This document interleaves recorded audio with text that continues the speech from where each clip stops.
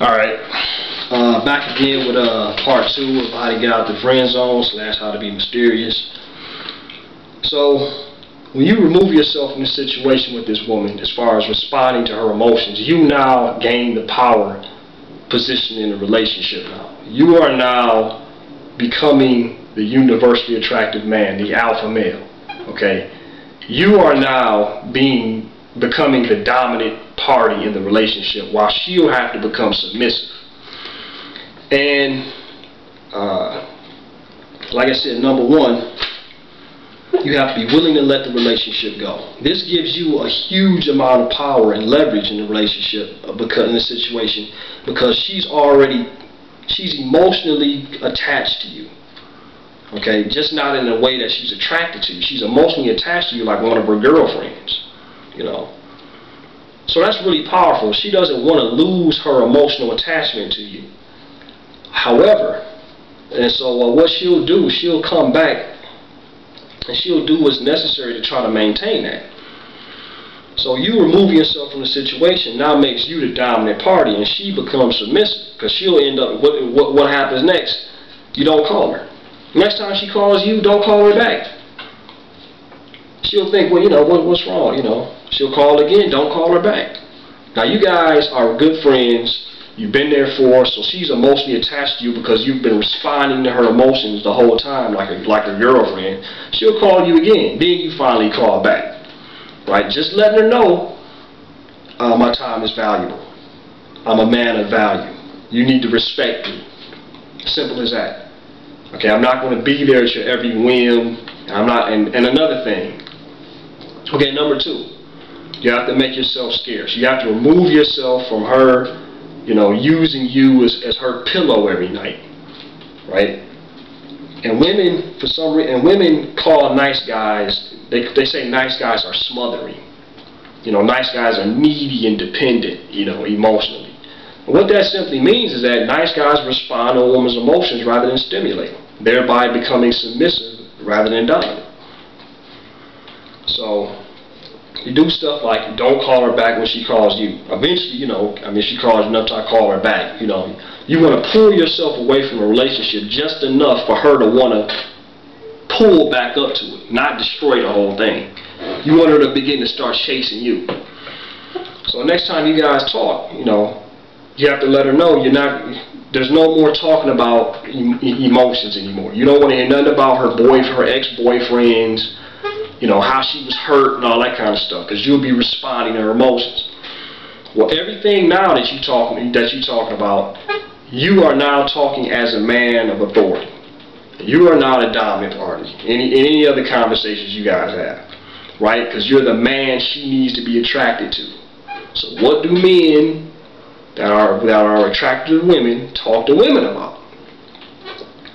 This is how you need to be. This is how you need to start treating this girl if you want to get out of the friend zone.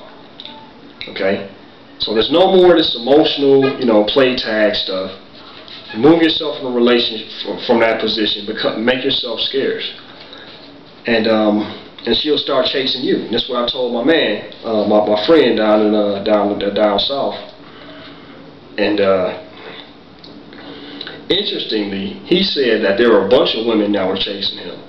But for some reason, he couldn't get this particular girl to like him. He really was into her. And the only thing he did differently is he all of a sudden became the nice guy. So trust me, she's going to become interested. She's going to want to know all of a sudden, why are you treating her like this?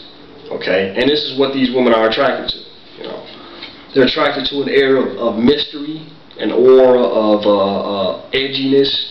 I have no idea why, but you know, women say that they love stuff that's mysterious. They say everybody does, but you know, these women do for some reason.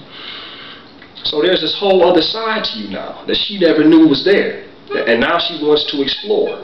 Okay. So and one of the things that you're going to begin to do is stop focusing on her. Okay. What you begin to do is focus on yourself. By removing yourself, making yourself scarce from that relationship, and focusing on getting better as a man. All the stuff I explained in the other videos about you learning about, you know, leadership skills, about you learning about becoming a Renaissance man, about you taking care of your own health, getting in shape, practicing your skills with other women, like going to the mall and just smiling at beautiful women, or just going and striking up a conversation, say, hi, how you doing? You know, these types of things are going to help you to build your confidence, and you're going to be doing all of this while you're not paying so much attention to the friend, quote, friend that you're interested in. So you'll be changing as a whole. You'll be changing, and you'll be becoming a better man altogether, while at the same time creating this level of attraction with this woman. So she's going to begin to start seeing these changes, this whole other side of you she never saw before. Okay? And like I said, women love mystery, you know, for some reason. So that brings me to my next point. Nice guys need to stop talking so much.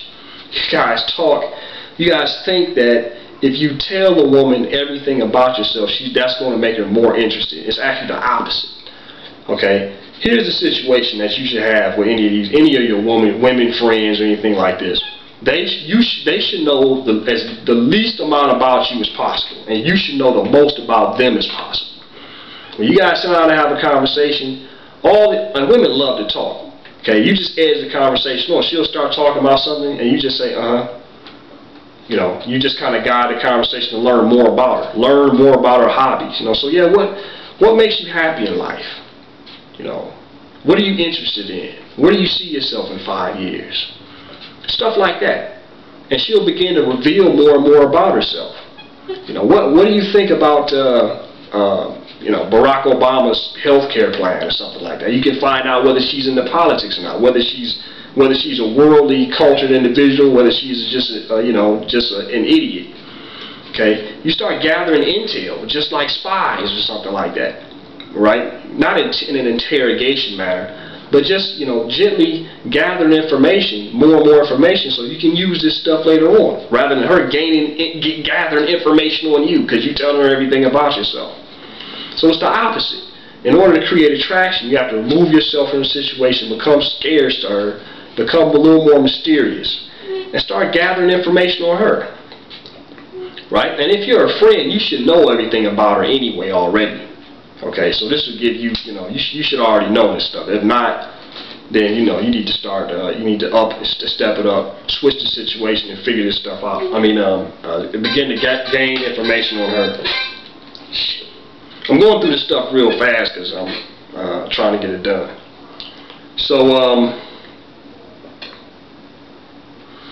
yeah, you want to know as much about her as possible while her knowing the least amount about you as possible. And this goes for all females that you attract, that you want to create this type of attraction with. And they will begin to chase you. The less women, these extremely emotional women, they want what they can't have. Okay, and if you keep pulling back, they'll keep running up for more. For some reason, that's just how it is. So anyway, that's my little rant on how to get out of the friend zone. Hopefully you guys, hopefully it helps you guys out. You guys can let me know, you know, how it goes. And there's other resources out here, you know, on YouTube and stuff like that to help you guys out. But anyway, that's the gist of it, man. Y'all see me for my other videos. Peace.